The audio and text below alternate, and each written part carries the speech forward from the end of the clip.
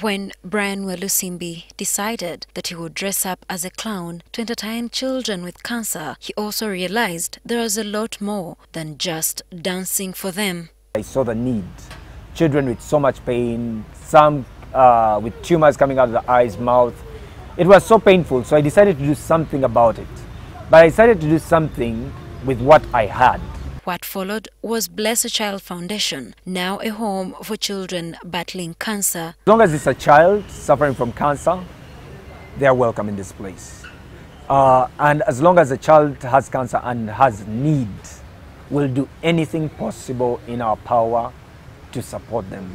Ruth Wanyana's 9-year-old daughter has a tumor on the face. Before she knew that the child was battling cancer, she sought treatment for malaria at local clinics in Luwero until it dawned on her that her child was suffering from something much worse than a disease caused by mosquitoes.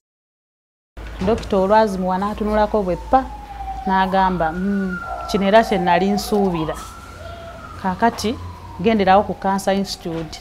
When Wanyana ran out of money to treat her daughter, she approached Bless a Child Foundation. Ekyamazima eddagala lyonna ne bye weetaaga okukozesanga ggwe omuntu, engoye, emmere. Brian Welusimbi, the proprietor of the organization, says they have touched the lives of many children. Over 1,000 kids have beaten cancer, and we have seen them grow. There's so many of our kids that right now are at university, others are working, many are in school, back to normal life. So we are very excited to see that. Kids that had absolutely no chance. For those here, there are days that seem like they will never end. He says seeing children lose the cancer battle is the lowest point. Dr. Joyce Kambugu Balagadde notes that the country has made efforts to make cancer medical care for children available even in the regional facilities.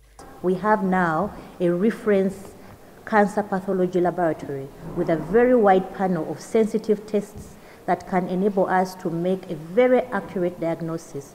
According to the World Health Organization, each year approximately 400,000 children and adolescents between the ages of 0 to 19 years old are diagnosed with cancer. The most common types of childhood cancers include leukemia, brain cancer and solid tumors.